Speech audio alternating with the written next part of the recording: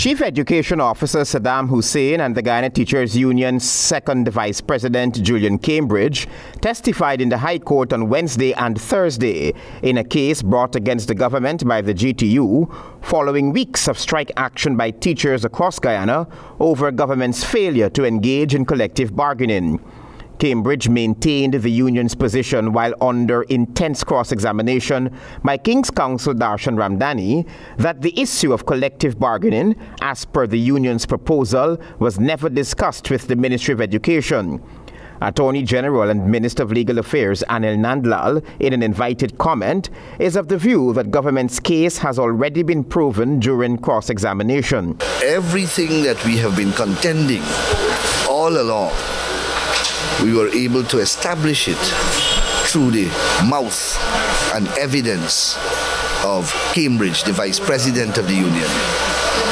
Among the things that we attempted to establish, and which we believe we established, one, that there were regular meetings between the union and the government, the Ministry of Education, ending until the 31st of January. That was established.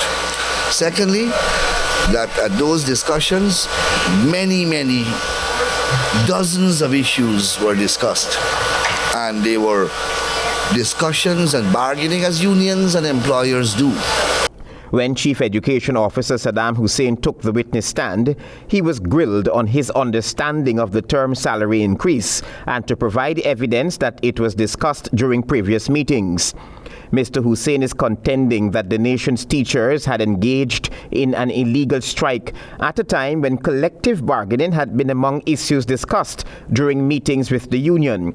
However, GTU's attorney Darren believes that the Chief Education Officer failed to prove to the court that collective bargaining had been discussed. Mr. Saddam Hussein is currently before, or rather in the box, and he was asked to provide the evidence to suggest or to show the negotiation. So we are at that stage. He was unable to provide it today. Probably tomorrow, on the bundle that was laid of the court, he will be able to provide it. But that's where we are currently in relation to the evidence. I think we're at a very interesting stage.